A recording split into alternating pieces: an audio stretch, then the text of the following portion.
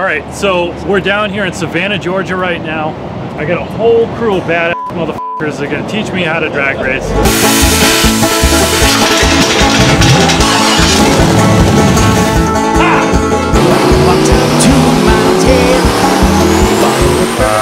We had a boost spike, like 25 pounds of boost. Bent the rod, lifted the head. Who treated me unfair? And I awoke to the sunrise. Remembered an awful dream.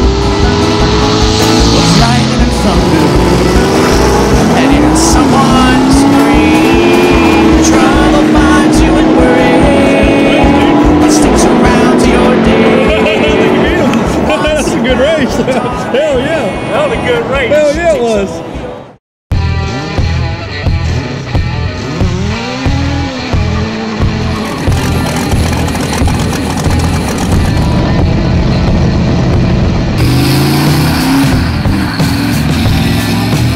Best friends are here.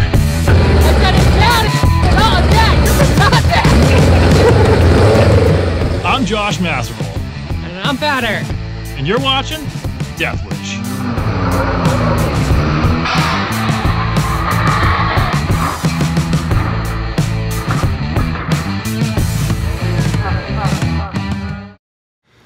All right, we've got just a couple of days to take this Hilux and turn it into like a legit drag car. We've got a big event coming up down in South Carolina that I can't really talk about, but we'll be able to disclose after it's published publicly.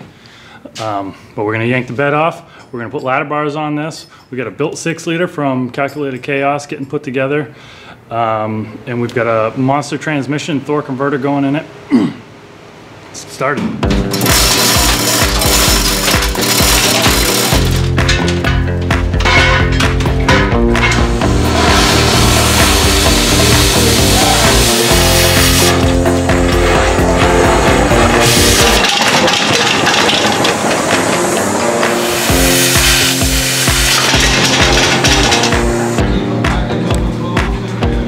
Found these ladder bar brackets sitting in the scrap pile. They just happen to have a Toyota Hilux body mount hole right in the top. We glue them on.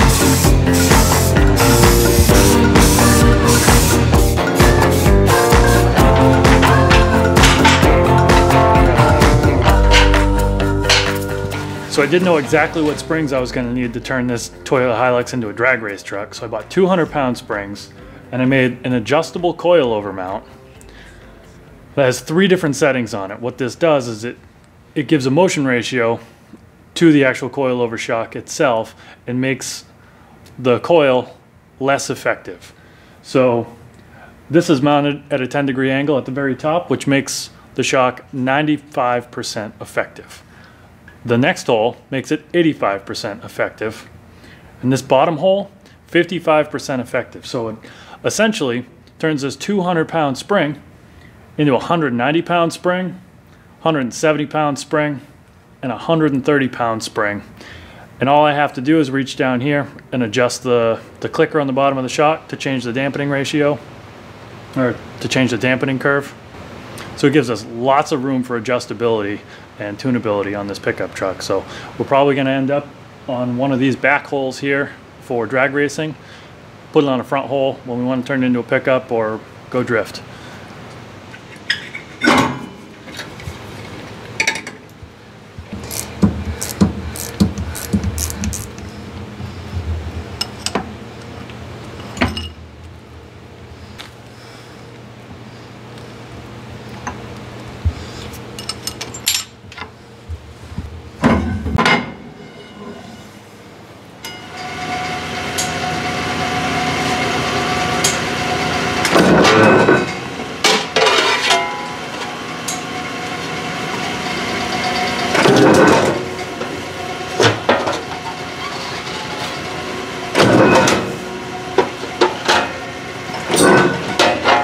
This thing's scary.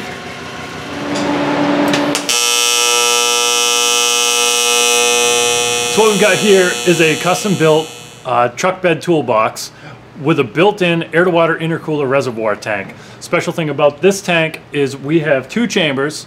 The water is pumped up into the first chamber and passes through a air conditioning evaporator core out of a 99 Silverado into the second chamber, making it sub-freezing temperatures, then pumped back up to the engine and run through our TIC Performance air-to-water intercooler in our Holley high ram intake.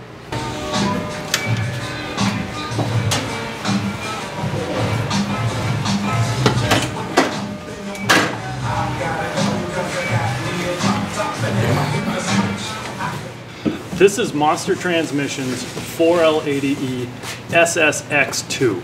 The X stands for extreme. This has got billet drive drum, straight cut planetary gears, basically the best of the best. Anything that you can do to this transmission has been done for this transmission and for this build. Monster has their own proprietary transmission fluid called burning rubber synthetic cider. We got a couple of cases of that. We got a big heavy-duty transmission cooler to keep the transmission cold.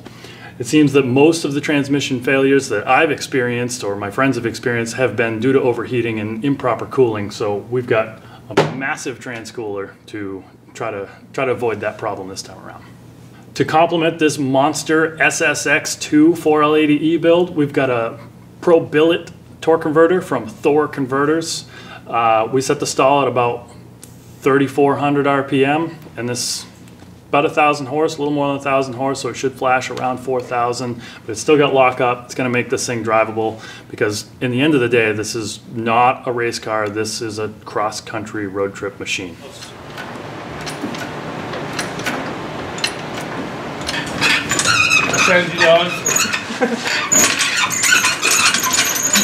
It just shows up. And if you don't, You're all in there? Yeah. Ready? Jeez. Everybody do the bunny. Oh, I don't have nobody to bunny here. So while we're trying to turn this Hilux into a drag race truck, we got to be real with what it actually is.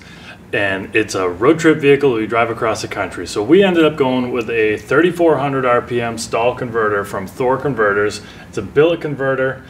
And we chose it not because it's gold, and gold's my favorite color, but because this converter is built to handle any horsepower limit. And anytime you're installing a new converter, you always want to put in some Burning Rubber Brewing Company's synthetic cider automatic transmission fluid. You're going to want to put 1 quart inside of this before you install it into the transmission. Always want to make sure you lube up the O-ring on the input shaft. And when the converter goes in, be very careful to put it on nice and square as not to damage the O-ring. You're going to want to spin it till you get 3 clicks at it. 1, 2, sometimes a third one can be a real bear.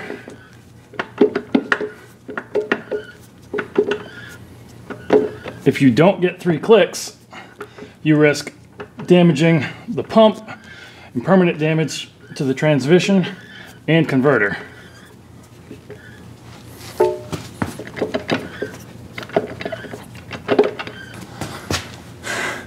We're gonna have to edit that.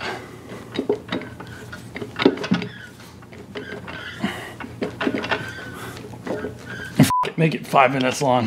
Let them know what it's like in real life. Oh, hey, there we go, right? 3 clicks. And there's no spaghetti. There's not really spaghetti. There's definitely any spaghetti. That bolt's got threads on it. And got a straddle jack stance.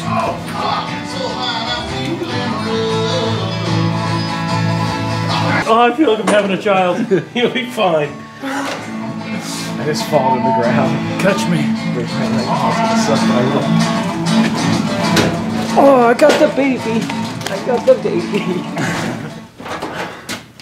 Being a pickup truck, we've got essentially no weight in the back of it. So I thought I could double down and get a 22-gallon fuel cell, which will give me double the travel time between fuel stops on our cross-country trips. And add a whole bunch of weight behind the rear axle. So I ordered this cell from RJS. We've got about a day and a half to get this truck race ready. And it turned out that it's a 1/2 inch wider than advertised, which is about 1/16 of an inch too wide to fit between the frame rails. So I got a boatload of work to do now instead of just dropping it in and hooking up the fuel lines.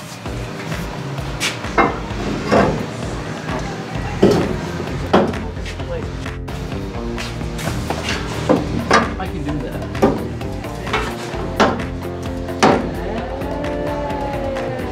Hey, look.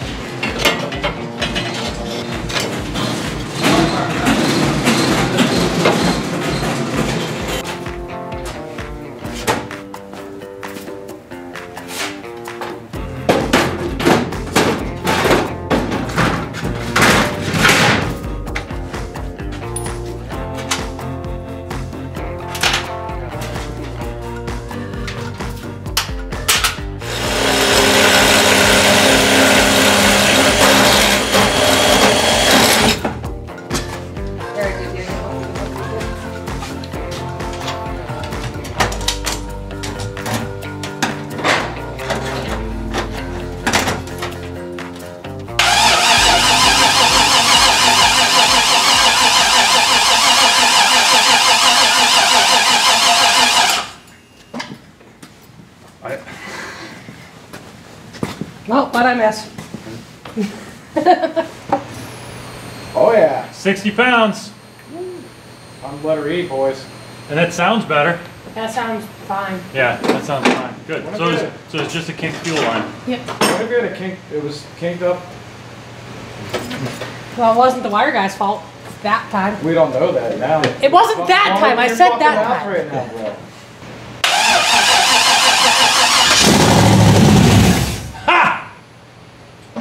That was good.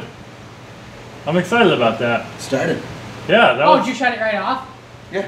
Oh, good. Yeah. So it wasn't my fault. Yeah. That was awesome. You want to hear it start again? Yeah. Yeah. I didn't shut that off. Try it again. Do it again. Oh, well, this is not a stock 4.8 liter anymore, Okay. so it's probably just not gonna.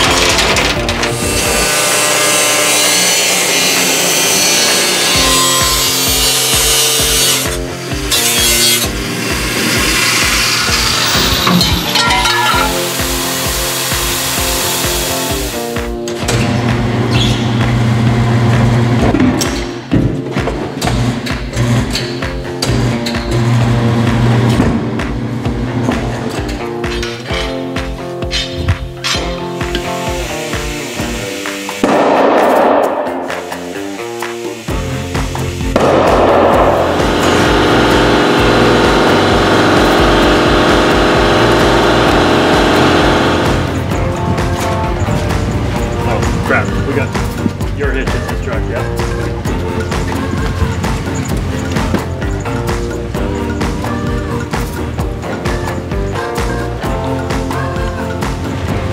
Borrowed a Dodge to tow this thing down to North Carolina, and power steering pump just took a crap, which means we have no brakes and we have no steering. So swapping out, stealing Eric's half-ton truck, 3/4 ton. 3/4 ton. If this truck takes a crap, I'm unloading the Hilux and I'm driving it. I don't care if the production company says that I'm not allowed to drive the truck to the show or not, but I gotta get there more than I gotta tow it. This is a racing show, not a towing show. Another 2 inches. Okay.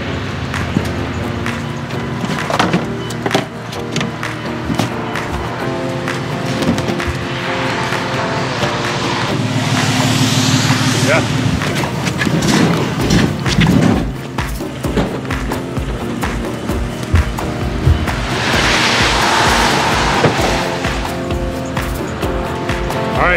off.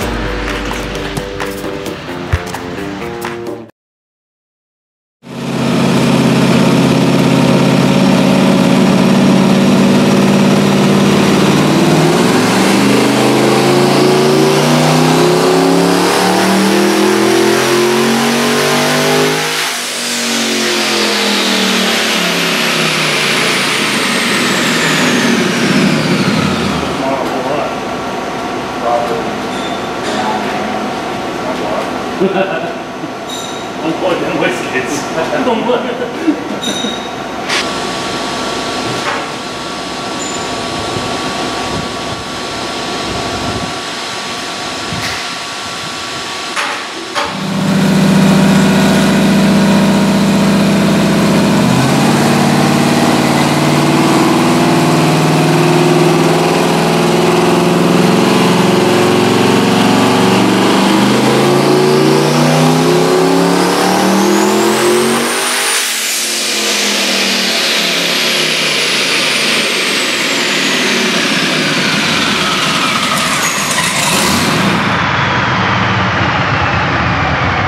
Alright, just loaded up, leaving Tick Performance right now. It's been like 9 days of essentially no sleep. We had a boost spike, like 25 pounds of boost, bent the rod, lifted a head. I've got to start filming in the morning. We got a race in 2 days, so I got to drive a couple 100 miles to another shop. We got some Gen 4 rods. We're going to tear this thing right down to a short block, rebuild it overnight. So hashtag Team No Sleep. Person always has fun with this stuff, so we're good. Yeah. Like this happens everywhere I go. To the mountain, followed a bird up there, 'cause I found me a woman who treated me unfair. And I awoke to the sunrise, remembered an awful dream of lightning and thunder, and hearing someone scream. Trouble finds you and worry, it sticks around to your day. Once you found a little darling, and she takes over your head.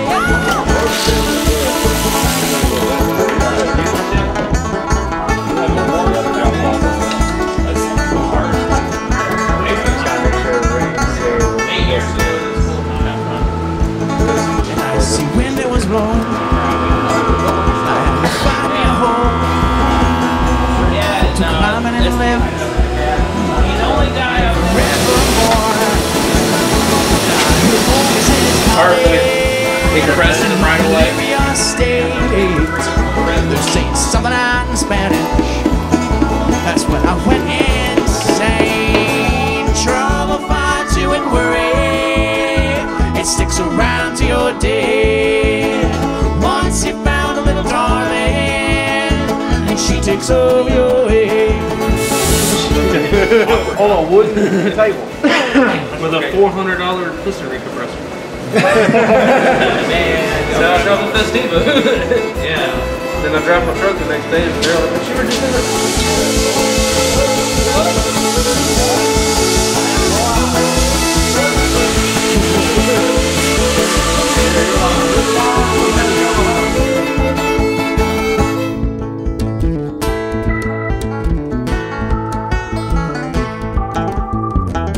Are we firing it up? Yeah, if you're in. Are we Battery shutting hooked up? The battery hooked up? Ready to go. Are we in neutral? Yeah, battery's hooked up. Battery's hooked up. Alright. New motor, take 7, starts the first time, every time.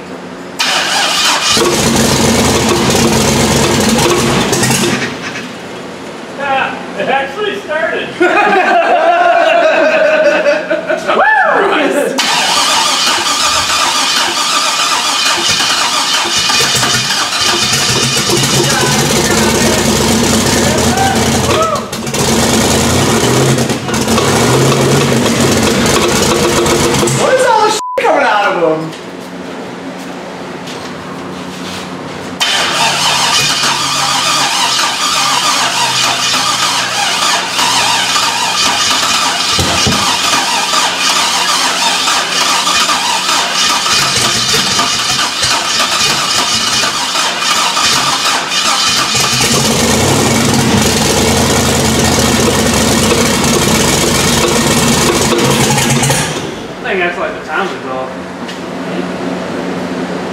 No, that's getting blown off a ceiling. Oh. All right. So we just pulled the valve cover off, and we found that the push rod wasn't seated in the rocker arm, and maybe it was done during assembly, or maybe it fell out. And we're gonna try to fire it up, and it's gonna start the first time every time.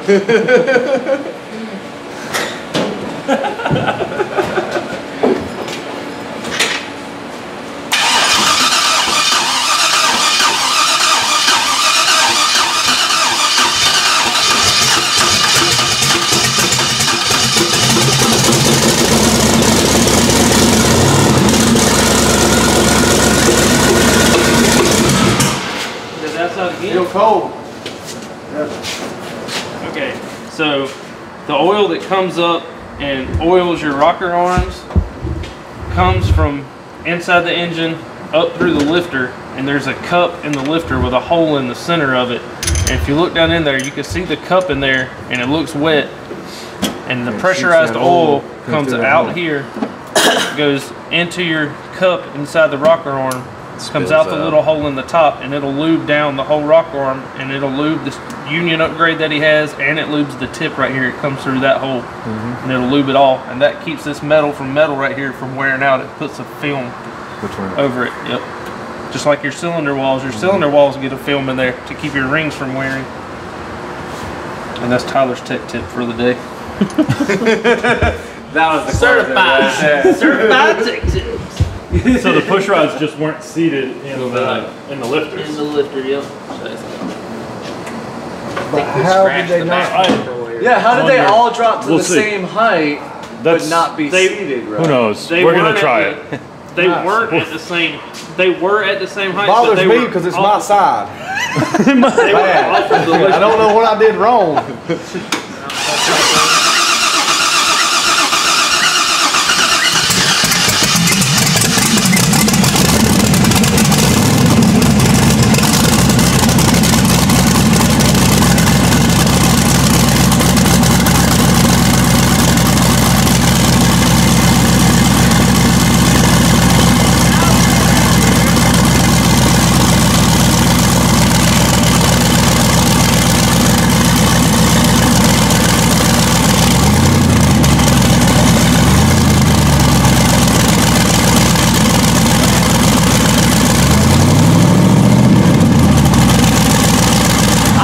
Stare at him if he's gonna rev it up. I can tell you that much. There it goes. All right, now that one's pumped up. You see how that one just shot it out right there?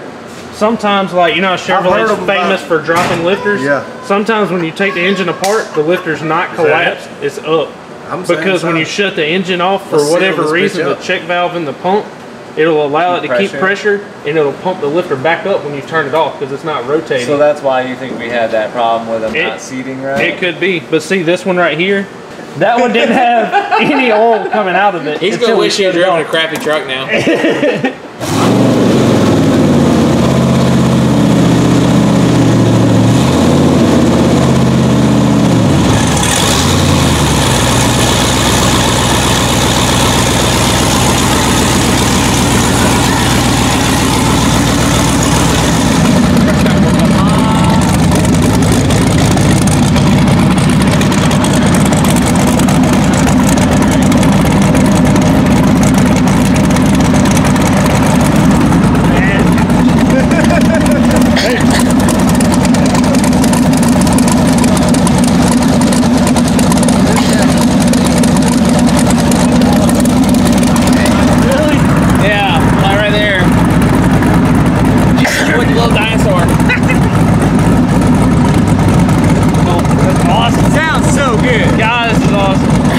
This is day 3 of absolutely no sleep.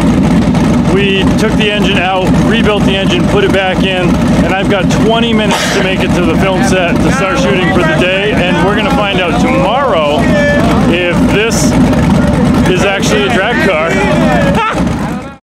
When you're racing all males, you want to be the best. We got a little bit of work to do. Do we know what the cars are? It's a 675 LT. Oh, I will do whatever I have to do to win. We're not here to lose to a damn supercar. This is what we live for. okay? All right, so we're down here in Savannah, Georgia right now. I got a whole crew of badass motherfuckers that are gonna teach me how to drag race. I tried to hook up with Dean and Lyle in Mooresville, North Carolina. We got started, and then we got rained out. So it's 2 weeks later. I was doing a flyby with a camera car with a Netflix show we were filming, and I lost control, smashed right into the camera car. We ended up in the median. Camera car went away on a wrecker, and this thing's all effed up, but can't quit. You know, we put all this effort in to try to turn this thing into like a drag truck and teach me how to drag race. Now we're here, we're gonna finish the episode. We're gonna make a couple of test passes just exactly the way it is. These guys are gonna see how it launches, and we're gonna see what we can come up with for ways to make this thing a little bit faster and more consistent on the track. All right, so you guys have all had a chance to take a look at this thing. You have a general idea of what it is. I don't think you quite understand how dangerous it is. So in the meantime, we're gonna enjoy what it looks like. But what do you think can be done to improve this? Just from looking at it, we haven't even taken a pass yet. What do you see the weaknesses and pros in this thing? I mean, because y'all got fast cars. Of course it needs a trans brake. I mean, for it to be like consistent and fast, it needs a trans brake. I mean, as far as the motor, I think that can make plenty of power. Suspension is going to be the biggest key. Yeah, suspension. Yeah, but it's hard to say what that's going to do until we see it in action. You know what I mean? Yep. Of course, double adjustable rear shocks will help you out a good bit. And I don't know what you got on the front. Maybe something that can move a little in the front. But nope, front's pretty tight. The rear, I have single adjustable QA1s. Yeah, we'll see what it does on that. And that's all you can do. You just adjust that. With a double adjustable, you have a little more play. But until we see which way the direction of it takes off when you leave, we won't know. It may do halfway decent. So what's the plan? We're going to make one pass? Make a pass, we'll video it, see what it looks like. And see we've got, what's that thing called? Can you tell me about that? I've seen a lot of people running it like on YouTube and stuff, and they're within a couple hundredths of what you actually run on the track. So we use it on the street to kind of help gauge how we do, because a lot of times when you're racing other guys, neither of you could have a good pass. You don't really know. So we got this draggy thing, and it's pretty bad. That way it gives us a better than seat of the pants feel. We actually get a number and know what we're doing. So it's just a little module that calculates G-forces and gives you 60 foots in ETs. And yeah, it goes off a GPS and it has a G-meter in it. So awesome. It's pretty accurate. Sweet. Very. So we'll have quantifiable results when we make changes. It was within a 1/10 and 1 mile per hour on my car every pass I made, and I made like 7 passes. At the track. I'm not going to be that accurate. I'm not going to be that consistent. But it'll tell us what actually happened. It'll let us know if it's really getting down or not. As long as we're making improvements, it'll be good. Okay, cool. Let's make a test pass. Let's do it.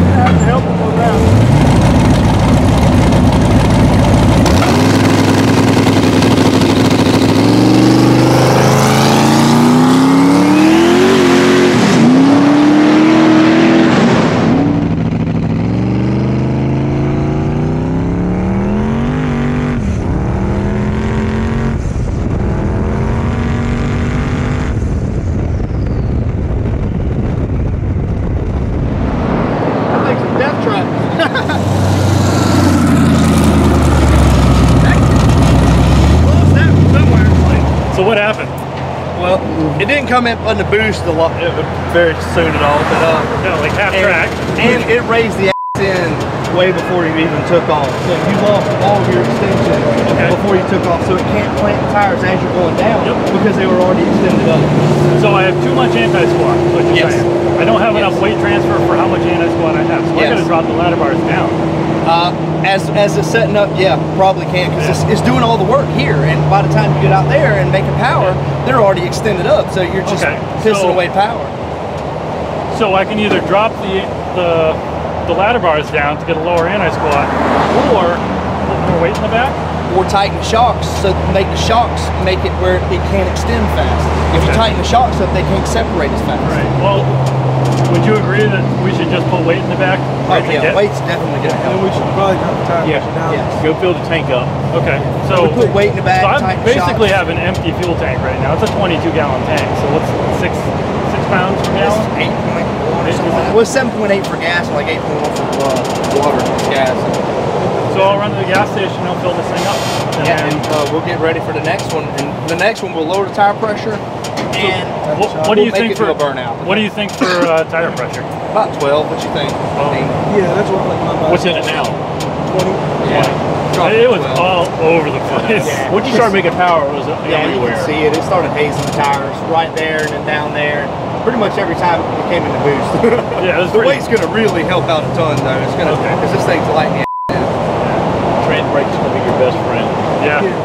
Because then it won't lift. It won't. So you're already taking all your suspension. Yeah, so not preloading the axle. Exactly. So when you get on a trans brake, you let go of it, it's going to plant the tires downwards. And that's going to make this truck haul. Actually, the truck is working. Yeah. If you had a brake, it would work like it is. Yeah, it's doing what it's supposed to.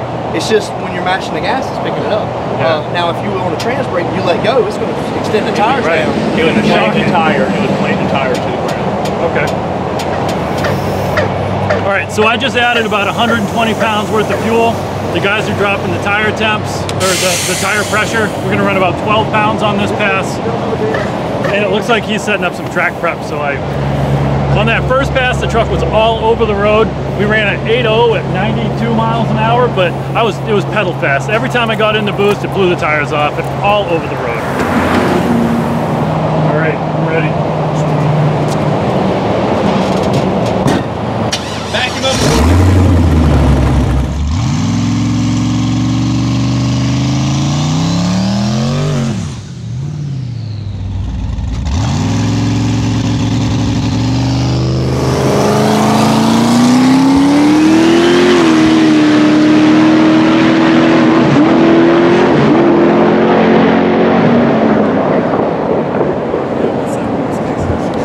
Yeah, he starts making some power about.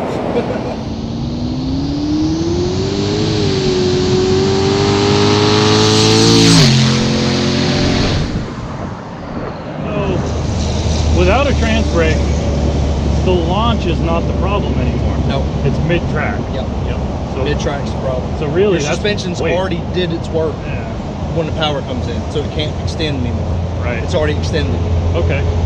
So, I mean, without moving the ladder bars down for a low anti-squat ratio, we could try to turn the shocks up, the dampening up a little? We could definitely do that. That'll help a lot. You think? Yeah, tightening them up, it'll slow the extension down, and that'll help. That really will help. But if I'm preloading this thing off the brake, and it's extended before I even leave. But I don't think you're not planting the power as much as you would out there. You know, you're putting here, if you're on the brake, you're 250 horsepower, probably 300 horsepower. Down there, you're 700. And I think that would push the tires down more. But the only way to know is to try it.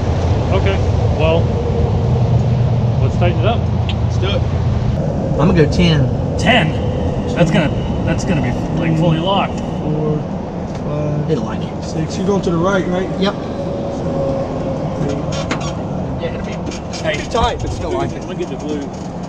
It's gonna be tight, but I like it.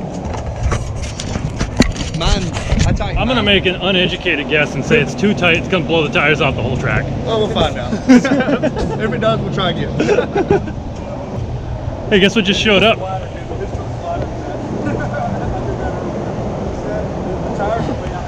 He's all-wheel drive, and that's a finely tuned piece of machinery. I don't think I've got him, but we might have to run him.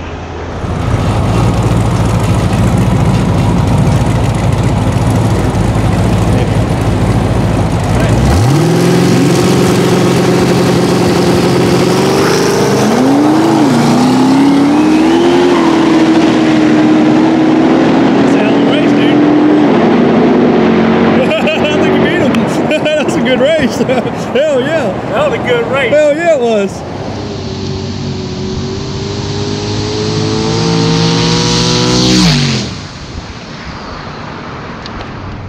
This truck is awesome now. Like, this truck is way awesome.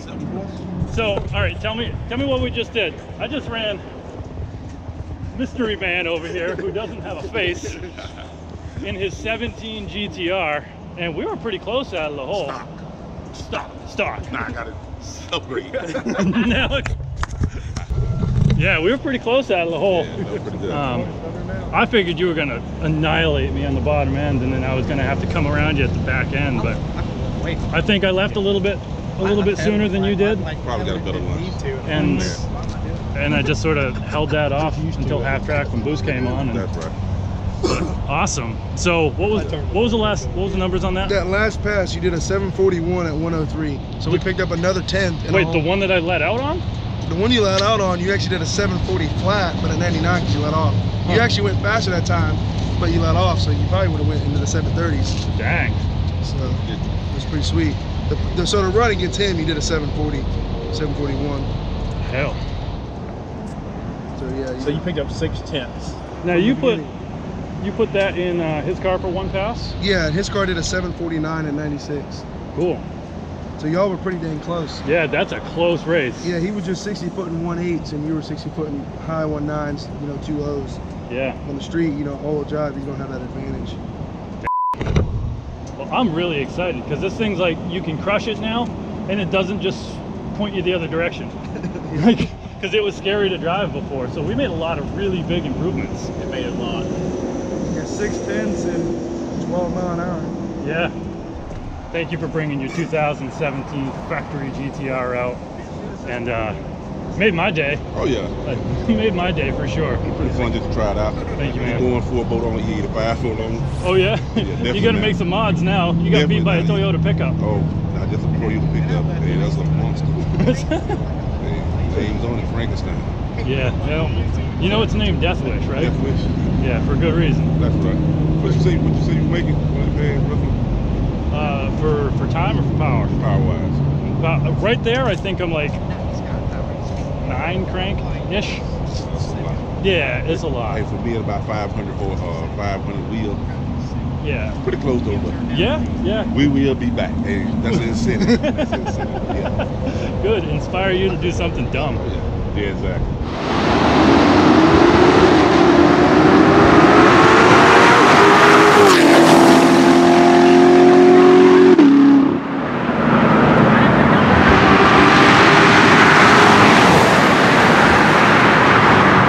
Yeah, couple months, old GTR is gonna have the metal fenders like that. Couple GT45s hanging out the hood. Guarantee he's coming back. He is pissed. He ain't done yet. He got beat by everything here today. He's not happy. He didn't even want to try the faster ones. Stock Toyota pickup and a stock Corvette. Waxed his ass. Yeah. He needs a tetanus shot after racing that thing, getting beat like that.